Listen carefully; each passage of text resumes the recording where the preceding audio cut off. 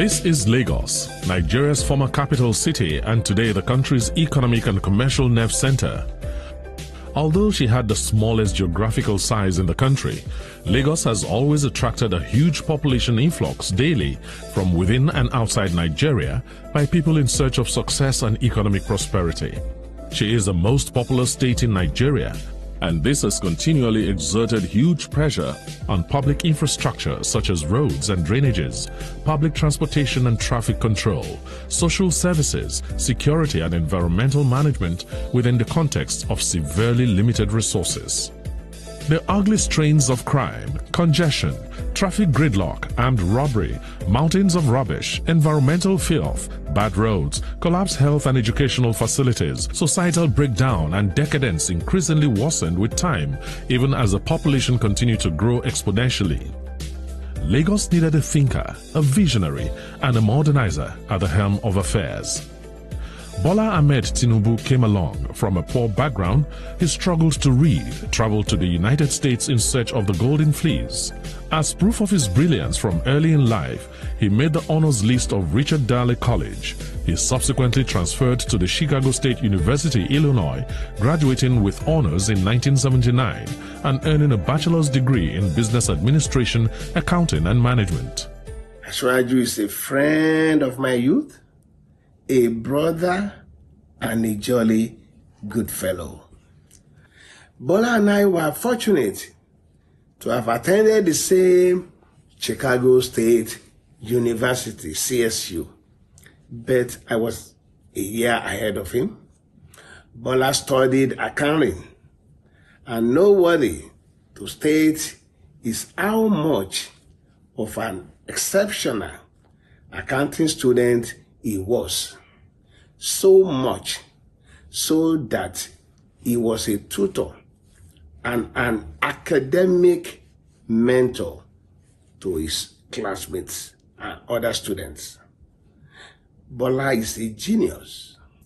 It was not surprising that eventually graduated with honors and distinction with the prestigious cum laude. That was inevitable. Upon graduation with honors and several awards, Bola Tinubu cut his professional teeth at the American-based Arthur Andersen Deloitte Haskins & Sells, now called Deloitte Haskins & Touche, and GTE Service Corporation, the largest communication and utility company in the United States of America. Meanwhile, at Deloitte Haskins & Sells, the young and professional Bola broadened his experience by participating in the auditing and management consultancy services of General Motors, First National Bank of Chicago, Procter & Gamble, International Harvester, GEC, and other Fortune 500 firms. On his return to Nigeria with his international experience in finance management, young Bola joined Mobil Producing Nigeria as a senior auditor before he retired as the company's treasurer. Bola Tinubu came to us late 1983 in Mobil Nigeria PSC to attend an interview for the position of an auditor in our audit department. He did the interview, he did excellently well, and we had no choice than to offer him the job.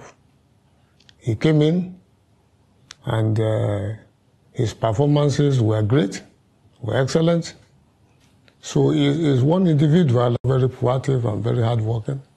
He thinks ahead of his time. We appreciated him, we love him.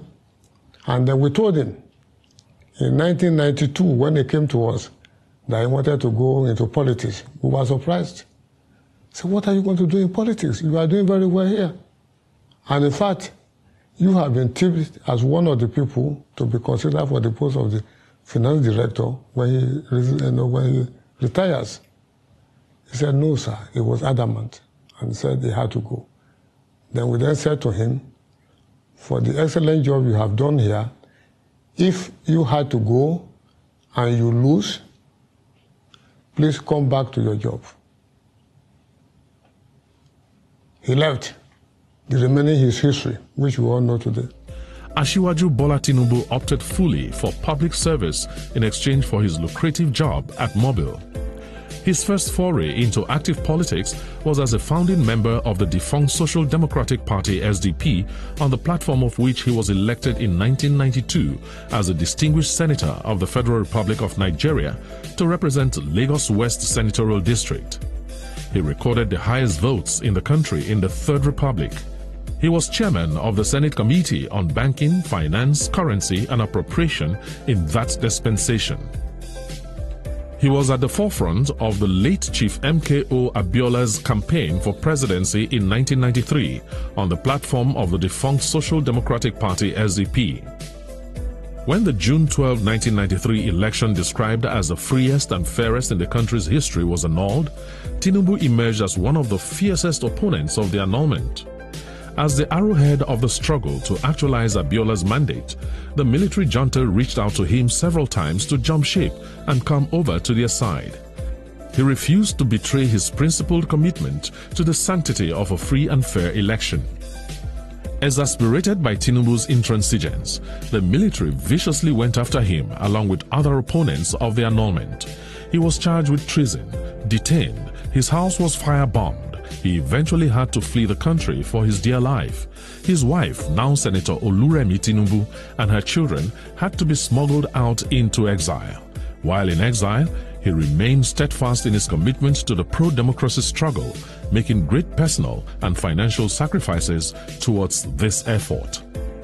Bola Ahmed Tinubu has remained true and loyal to MKO Abiola even till date, ensuring that his memory never fades. Hafsat Abiola, one of MKO's daughters, in a statement, acknowledged Bola Tinubu as the only one who still remembers MKO's family members and supports them.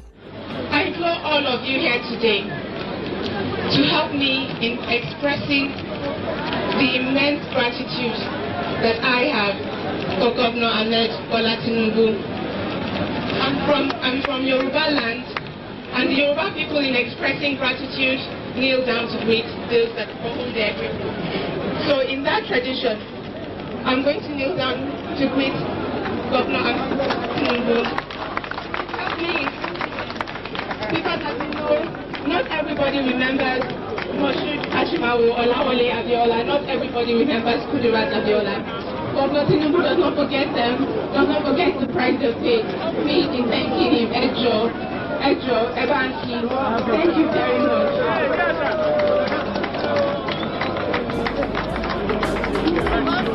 In the year 1998, Asiwaju Bola Tinubu returned to Nigeria to heed a call for all Nigerians to join in the process of national reconciliation and development. A year later, he began his two-term public service as an elected governor of Lagos State on the platform of the Alliance for Democracy, AD. Under Tinubu's 8 years as governor, Lagos came alive.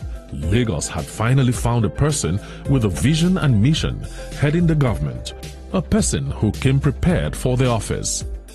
How can we so easily forget that one person who believed in the potentials and capabilities of this country? One patriotic Nigerian was the architect, the source of all the credible achievements that abound across the length and breadth of the Lagos of today. As elected governor, Tinubu took Lagos from jungle to megacity. He came prepared to serve.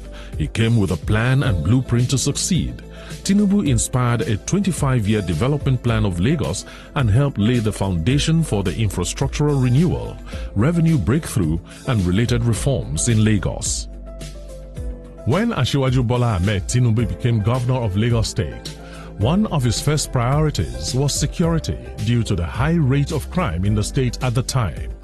To achieve this, he renamed the then Operation Sweep, which was a joint patrol team that had the Army, Navy, Air Force and the police, and called it the Rapid Response Squad, RRS.